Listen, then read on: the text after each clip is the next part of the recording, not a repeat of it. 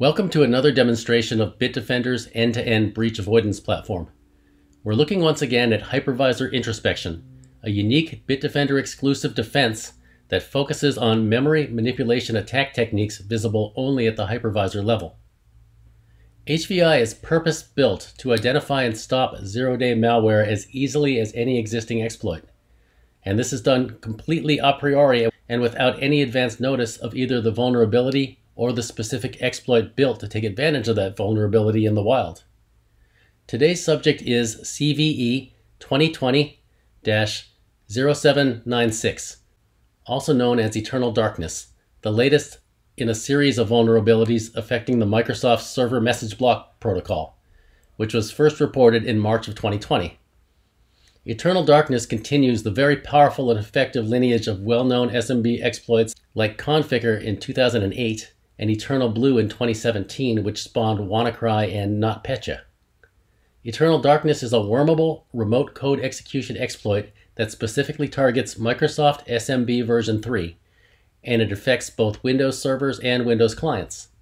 Security researchers at Bitdefender Labs have obtained samples of EternalDarkness from the wild that utilize this exploit to perform remote code injection from a standard user account, resulting in a command prompt shell with elevated administrative privileges, a vantage point from which the attacker can then assert effective control over the victim machine. Now let's watch Bitdefender's Hypervisor Introspection in action against the EternalDarkness exploit of CVE 2020-0796. First, a little bit about our environment. We have Bitdefender's Gravity Zone Management Console, provisioned with our Hypervisor Introspection Security Virtual Appliance, deployed inside Citrix Hypervisor, along with a supplemental pack on the host. We're using an unpatched standard installation of Windows 10 Virtual Machine running under Citrix, a system that is completely vulnerable to the EternalDarkness exploit.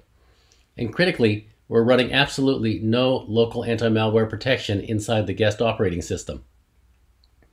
Gravity Zone has visibility into the existence of this system via automated virtual machine inventory provisioning integration with Citrix, but note that the VM we're looking at here is completely unmanaged and unsecured in any way, with no protective security policies applied.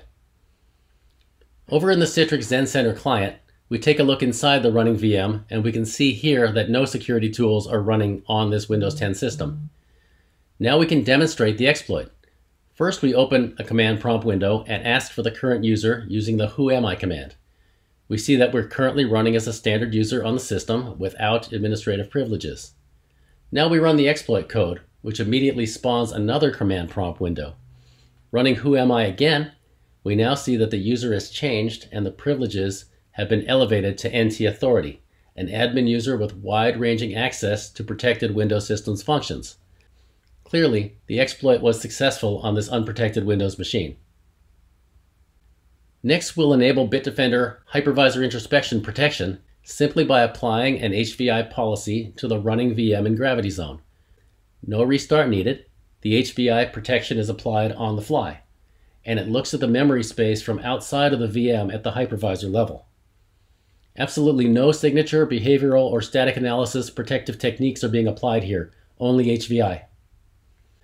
Now, back inside the exact same running Windows 10 VM, inside the very same command prompt as before, we rerun the exploit code, and we now see that the exploit has failed, without deploying anything at all inside the guest OS. In the Gravity Zone console, we can immediately see that this time the code injection exploit attempt failed. The malicious code targeting the Win logon process was denied, stopped cold in its tracks because HVI prevented it implicitly, operating from within the hypervisor memory space. And that's all there is to it.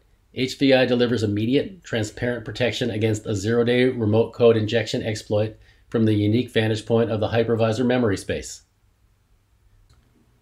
Thank you for watching Hypervisor Introspection in action, and make sure to catch us on our next installment of Bitdefender End-to-End Breach Avoidance.